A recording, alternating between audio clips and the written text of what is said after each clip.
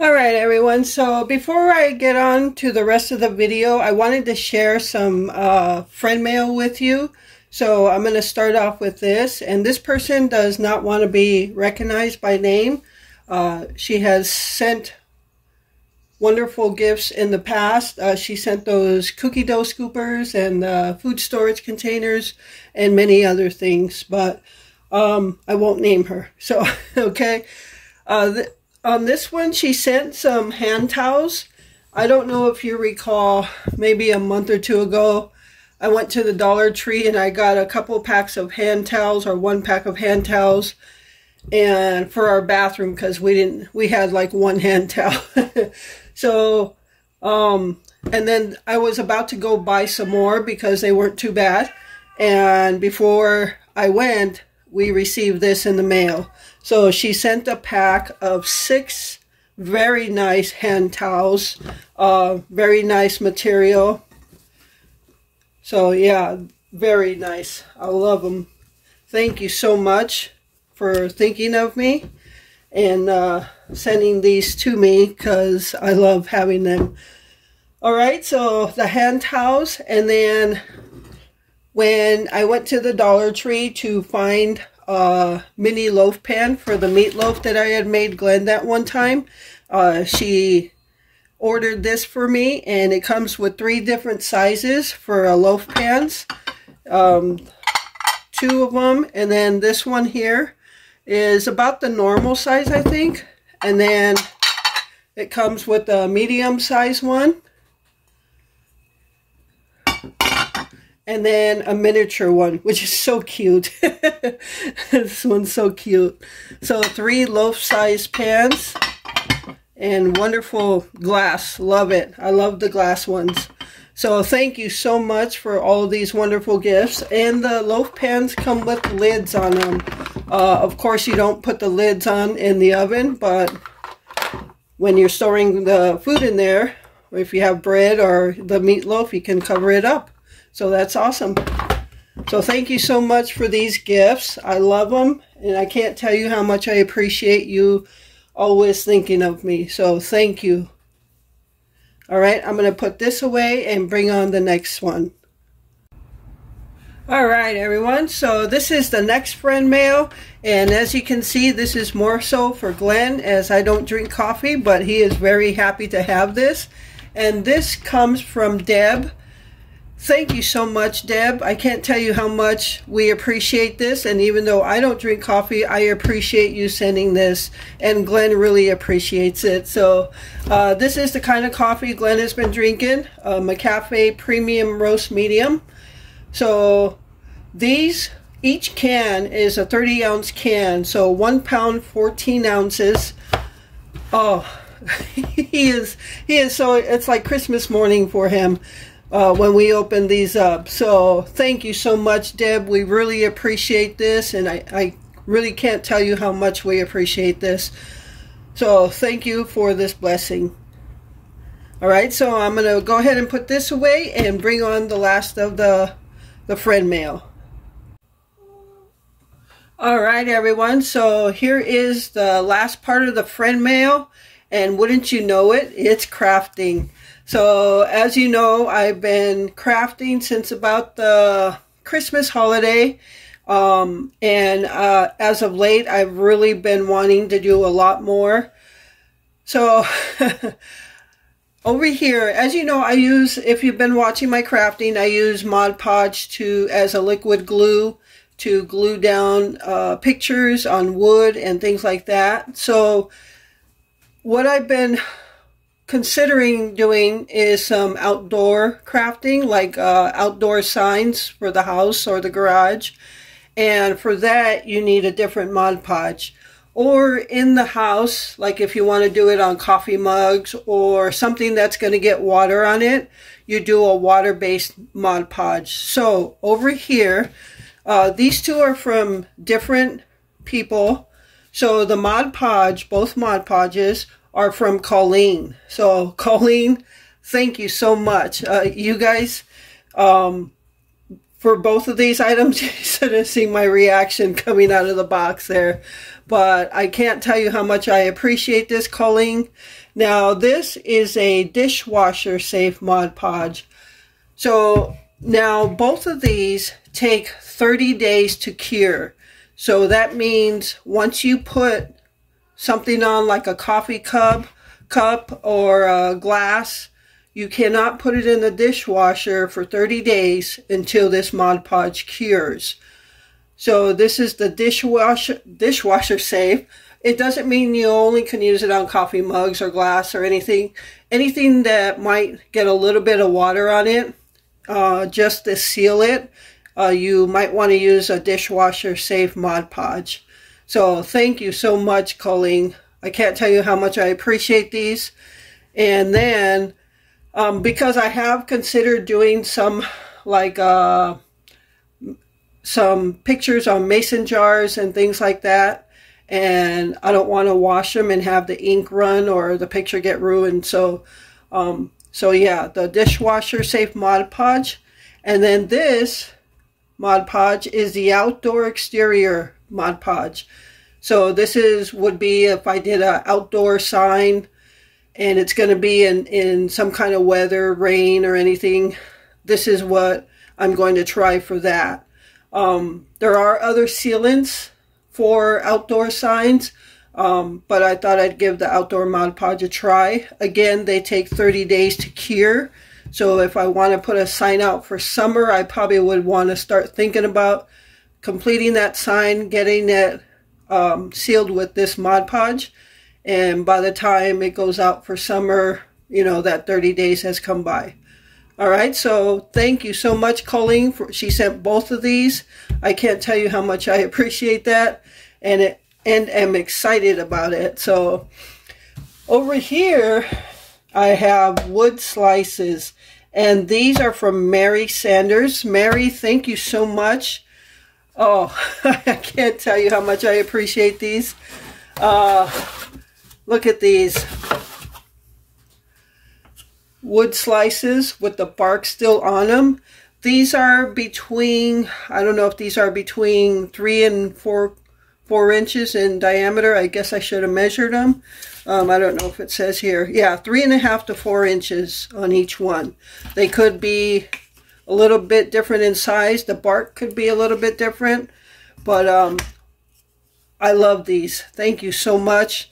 I had these items in my Amazon wish list, and it was a surprise when they got here because I was not expecting these. We weren't expecting the coffee or anything, you know, any of the items we received. I did have an idea the loaf pans were coming, but these and the loaf pan or the coffee, we totally unexpected and very surprised pleasantly.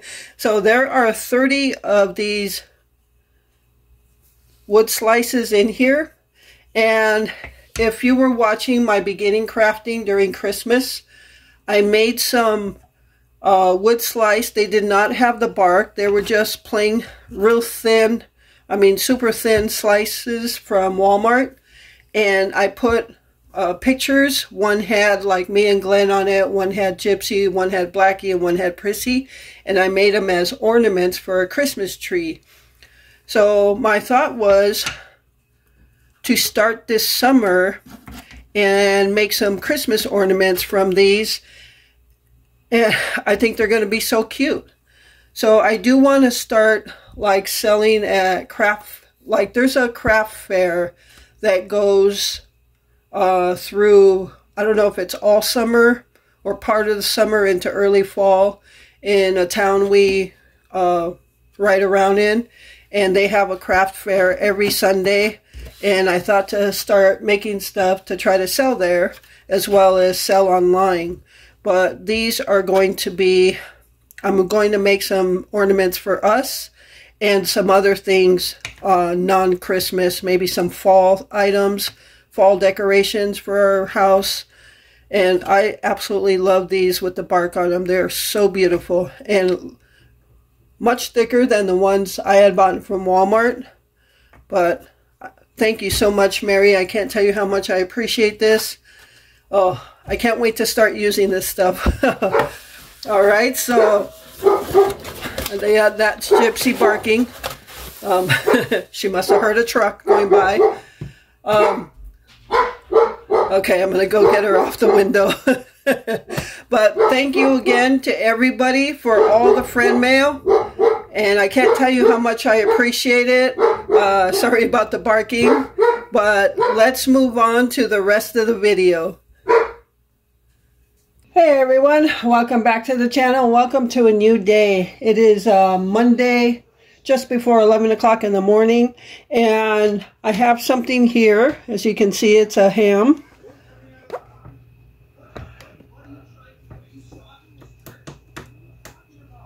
So when I went to festival the other day, last week or whenever it was, I totally did not see this sale.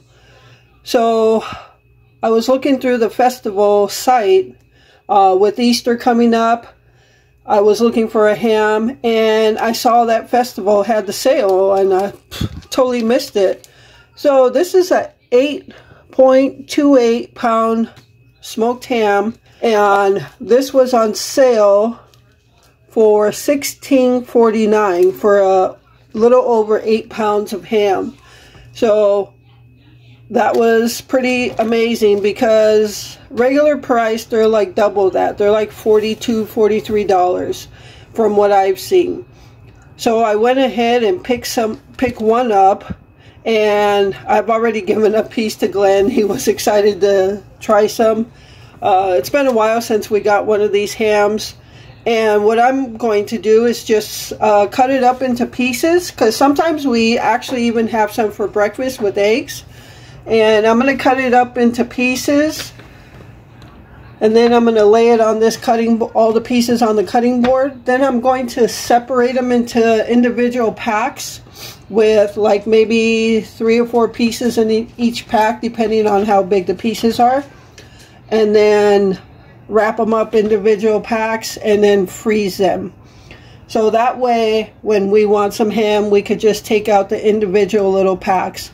So I didn't want to throw it in the freezer as a whole ham and just save it for Easter that way, because tonight I'll be making a supper salad, or if you want to call it a macaroni salad, in which I actually was going to get some ham steak at the store. And I figured, why bother getting the ham steak? Just use the ham off of here. Cut some up and use it in our salad. So that's what I'm going to do, is I'm going to just cut it up in smaller pieces. And then it is a bone-in. So what I normally do with the end pieces, I leave some ham on there. And then at some point, I could actually just freeze the bone and then make some pea soup for Glenn. That's what we usually do when we have a whole ham like this. Well, it's a half ham, but you know what I mean. And I put it in this dish, this casserole dish, because there is tons of juice on the bottom, and I didn't want it to just go everywhere. So if the juice is in the casserole dish, I can, you know, probably save it for the bone and include it in the juice for the pea soup. So yeah, that's what I'm going to do right now. I'm going to just cut this up, and then I'll show you how much we have at the end. All right? I might even munch on a piece or two. All right, so stay tuned. All right, everyone. So I've cut quite a bit off the bone here. It is a bone-in. I've got all this that I cut off that's pure meat. So I'm just going to cut them up into, or package them actually. I'm just going to take the skin off, and then I might just leave them like that and package them in packs. And this one's pretty thick. I'll break that up a little bit. But I did leave some ham on the bone. This is not getting thrown away by all means. There's the bone. So I'm going to freeze the bone with the ham on it. And at some point when he wants to have it, I'll make a pea soup for him. And that way we already have the bone from the ham with some ham on it. And then he'll probably use some of the packaged ham from what I just cut up to add to it. it won't be like a huge pot of pea soup because he's the only one that eats it. So we don't need that much ham to go in it. But I left some pretty good sized pieces of ham on the bone for him. And I'll just freeze it like that. And like I said, whenever he wants to have pea soup, I could just take it out of the freezer. And that way all the ham is all ready to go. And yeah, I'm glad I did this, because one thing I hate is to put a ham in the refrigerator, then constantly have to take it out to cut some off. So I figure I'll just cut it up all right now. So, all right, I'm going to go ahead and clean this up a little bit, and I'll be back. All right, everyone, so I have the ham all cut up and split up into packs. So I have 6 individual packs. Some has more than the other. As you can see, this has a pretty good amount of ham. And I'm going to use this one to cut up for our salad, our macaroni salad tonight. So that's going to go for that. And then we'll most likely have at least 1 or 2 for breakfasts, which just because there's 6 packs doesn't mean there's 6 meals. It could take us more than that. But one for sure will be used. I put the bone in right here. And I've got some pretty good chunks of ham on it still. But I'll use one of these packs to go to that for the pea soup. And then one will be for Easter. And sometimes we just like to munch on it. So yeah, so that's what I've done. Okay, everyone, so my next project, my next crafting project, I don't know if you remember this picture frame I brought home from the Dollar Tree.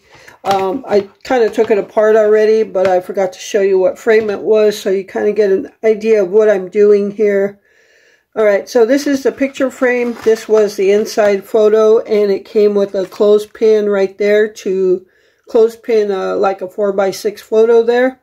I just kind of took it apart. I'm going to keep this clothespin, and I'm going to keep this because I can use this on something else as well. And that's the thing when you're crafting and you buy something, if you're not going to use the whole thing, keep it because you can use it on another crafting project. So here is the frame. It's very lightweight, and this was the backing.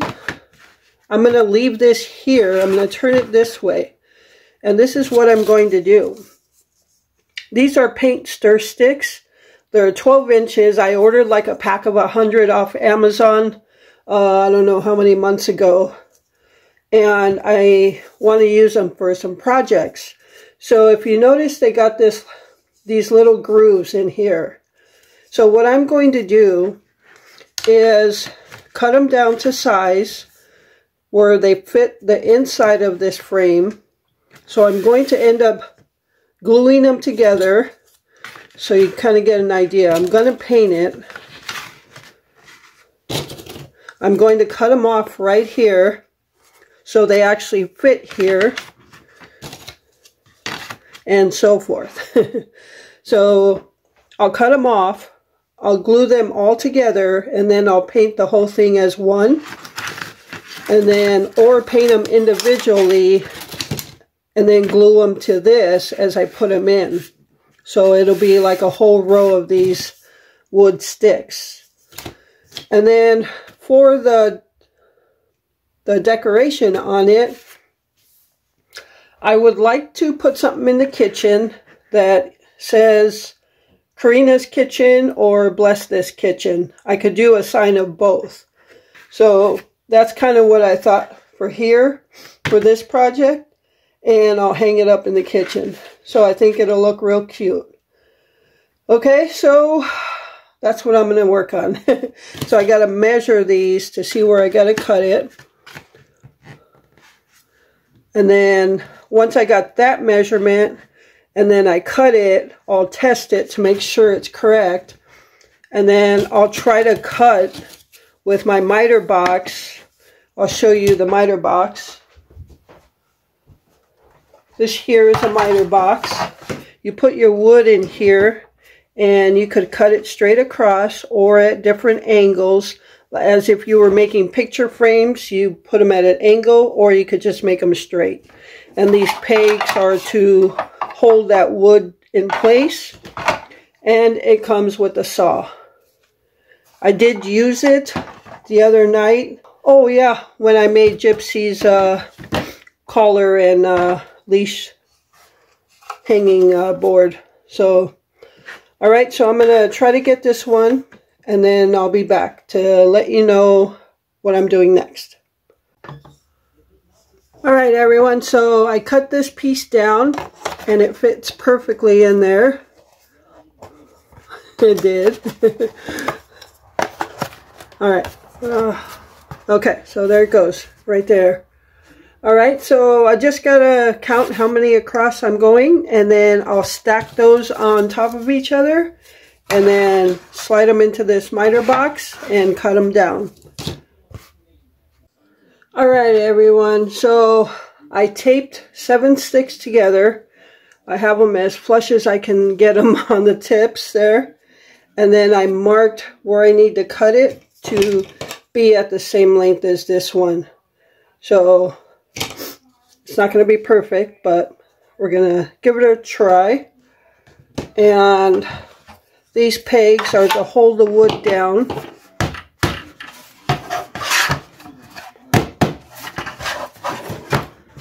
I ordered this off Amazon, I'm not sure when. I'm going to do the straight cut. I don't need an angle cut.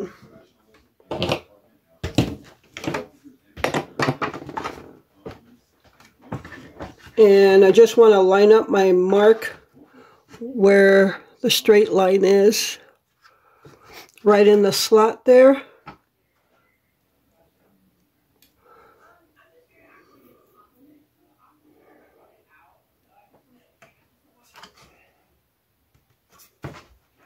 Okay, I think I got it there. And now these, I go to the first full hole and I turn it.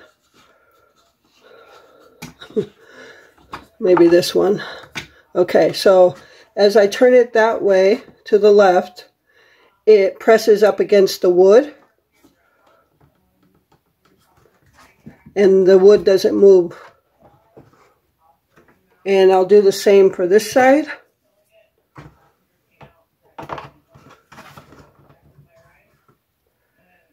Alright, so the wood's not moving in there. And now I can cut.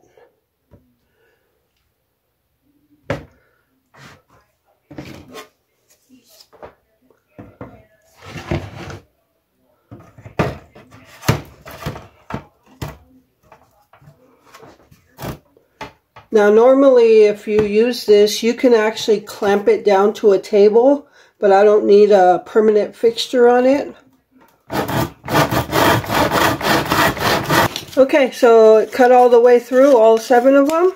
And here are the pieces with the grooves. Now I'm not going to throw these away because you can use them for multiple things. So I'm going to keep these. And here's the length I'm going to be using. So I'm just going to loosen this. And now it pops out. So what I'm going to do is just take some sandpaper,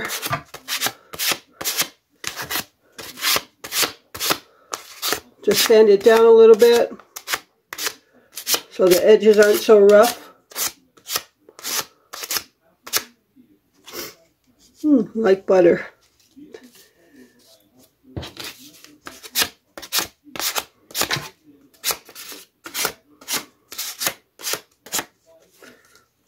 Alright, so now I'm just going to clean up this mess because I don't want any wood shavings just laying around.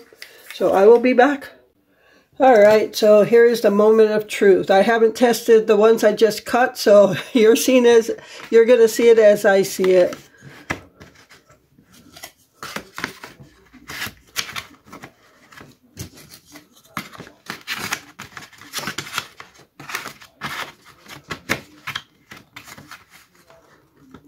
Looks like, oh, that's not too bad.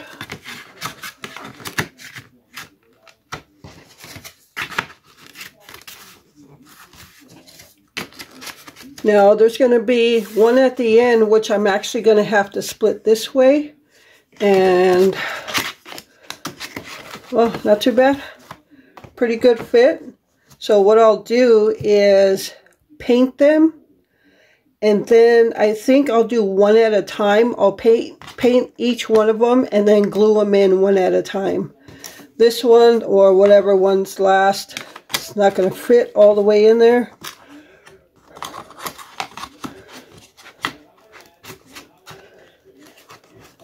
Just shy. I don't have to get that much off. That's the problem. Oh, wait a minute. There it goes. Squeezed it in there. Awesome.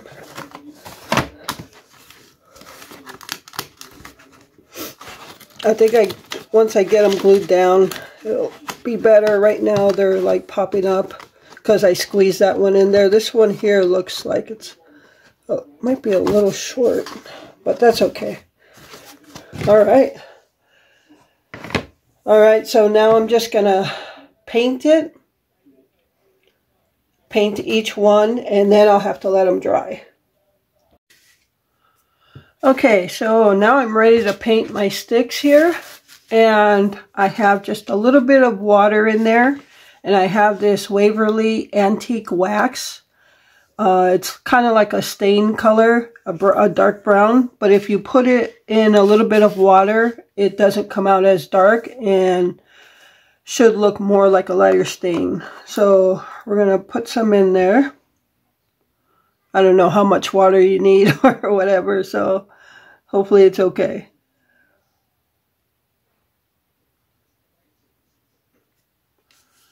All right. So what I like to do, I don't like to leave the paint drip all over the bottle. So I like to clean it up right away. I guess I'm just, I don't know. I'm sure eventually they're just going to look like paint running everywhere, but all right. So I'm going to take my brush and just kind of stir this around.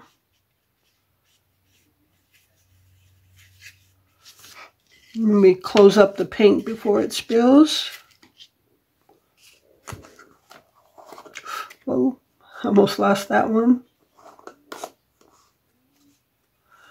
And let's give it a test. This is my first time actually doing it, so I guess you learn by trial and error. This paper is not too sturdy. I've been keeping paper bags to use to paint under. I don't know if you could tell, but because the water is in there, it kind of leaves the wood grain in there a little bit, the color of the wood grain.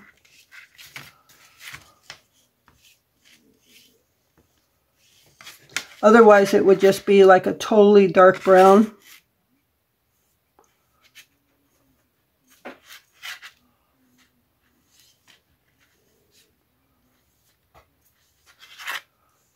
See? All right, so I'm going to go ahead and do the rest, and I'll be back.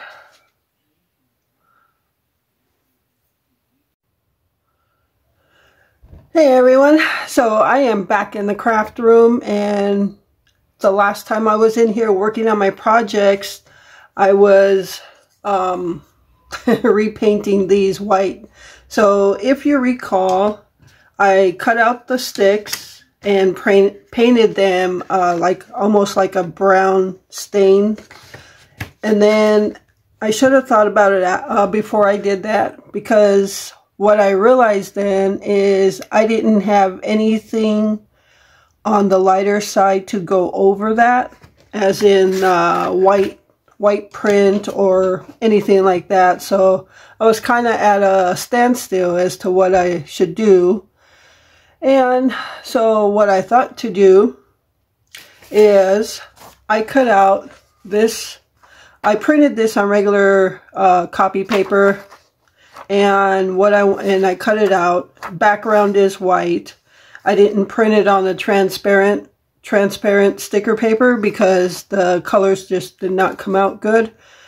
So I printed it on copy paper, and what I did was I took the sticks and I painted them white. so now I've got my hot glue gun warming up, and now I'm going to glue these down, and then this will go over that. And then I thought to put it this way, it probably looked better that way, but then my sticks are too short. If I put them that way, then I'm missing one on top. Well, I suppose I could, it would look a little off, so that's okay. I'm just going to do it this way, put this there. I kind of want some spring / summer things hanging up on the wall, so that's why I printed out. I like the water can with the flowers coming out of it. I think it'll look nice. All right, so yeah, that's where I'm at. All right, so as soon as my hot glue gun warms up, I'm going to start hot gluing these sticks to here. And then we'll finally get this project completed.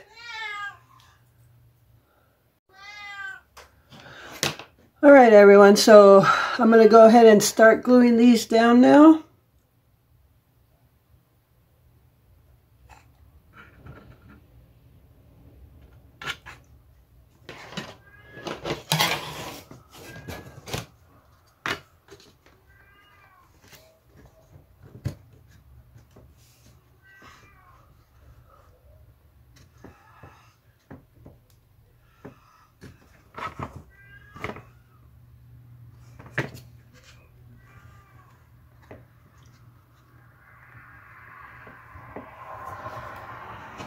I think what I'll do is I'll put them on the back side now. I just wanted to get that first one in there.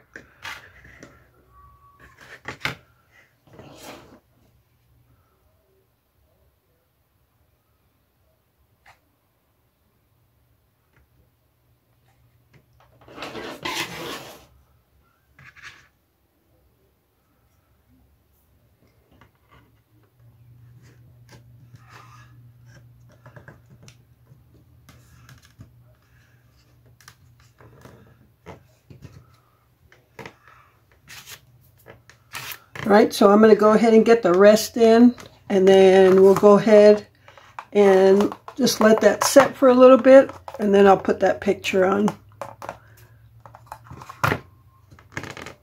All right, stay tuned. I'll be right back. All right, everyone, so I've got all the sticks hot glued in here, so they are sticking.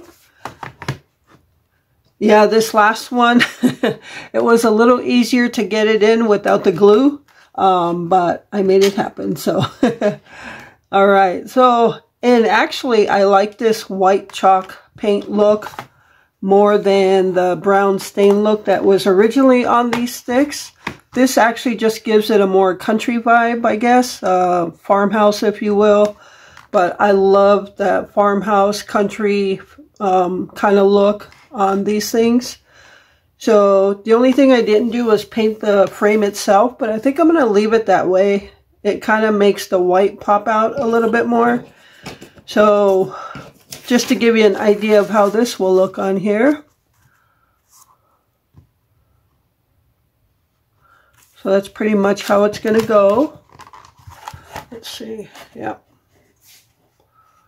Yeah, that's what it's going to look like.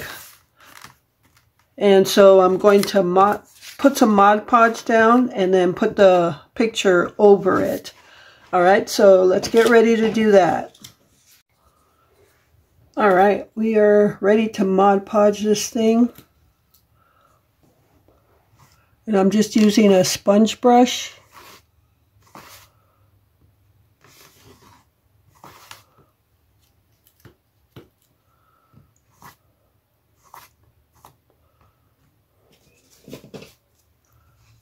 Now when Mod Podge dries, it dries clear.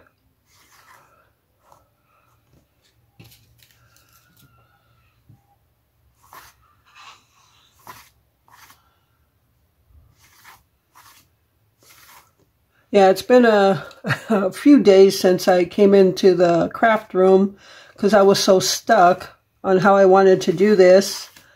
And then I painted the sticks white, and then I just let them dry, and I didn't come back in for a few days. So sometimes you just gotta take a step back until that picture comes into your mind as to how you want it to look. I guess that's just what kind of happened.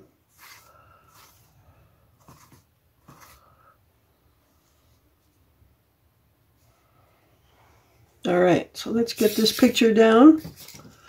Well, it's still wet. Now, there is another method as to Mod Podging. I'll talk about that in a minute.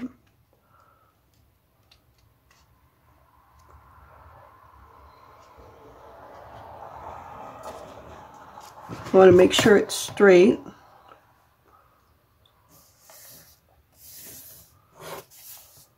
So with my hand, I'm just going to put it out there. Get some Mod Podge on these areas here.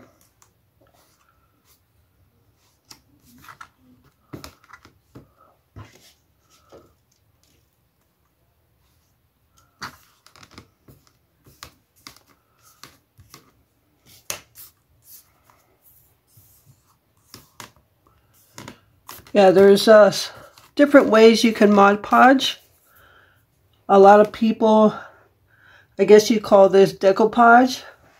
And decoupage is a form of putting pictures down on some kind of a surface like this.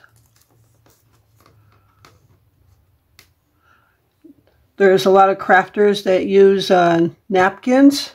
They decoupage with napkins, which really looks nice. I don't have any napkins, and I mean decorative napkins, like they have nice pictures on them, like flowers, bees, you know, birds, whatever. I just don't have any of that. But printing out on photo paper also works.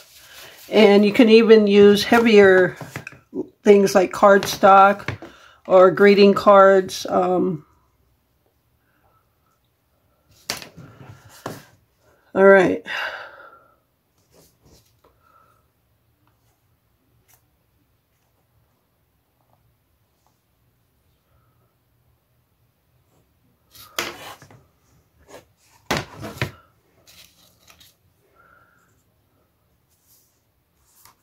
I'm bound to get better the more I do this.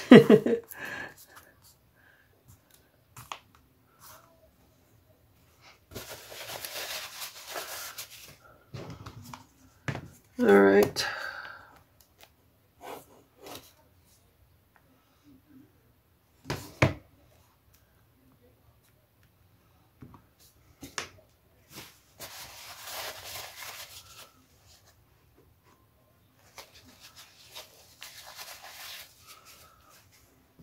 Okay, I'm just gonna let this dry, and then I'm gonna put a coat of Mod Podge over it. So while that's drying, another way to use Mod Podge when you're doing something like this is if you have like a little heat press. It doesn't have to be a big one. There's a lot of them that just fit in the palm of your hand. But a heat press, and what you would do is apply your Mod Podge before you put the picture down, as I did, but you would let it completely dry, and then you would put your picture down, put parchment paper over it, and then go over it with the heat press, and what that does is reactivates the Mod Podge, basically bringing it back to life. So the picture will just stick to it. So, and then once you do that, you can either put another layer of Mod Podge over the picture or leave it as is. But that's another form, another way of Mod Podging. I just don't have a heat press right now. And, but I think I'm going to get one. So yeah, but I think this works for now. But I do get some wrinkles when you do it that way, I believe your picture comes out wrinkle-free. When you do it while it's still wet, especially like with copy paper, I do get some bubbling up here, but you really can't. If you're looking from afar, you're not going to tell unless you walk up to it, because I'm up close looking at it. But when I get a heat press, I'm going to get one. They're not that expensive.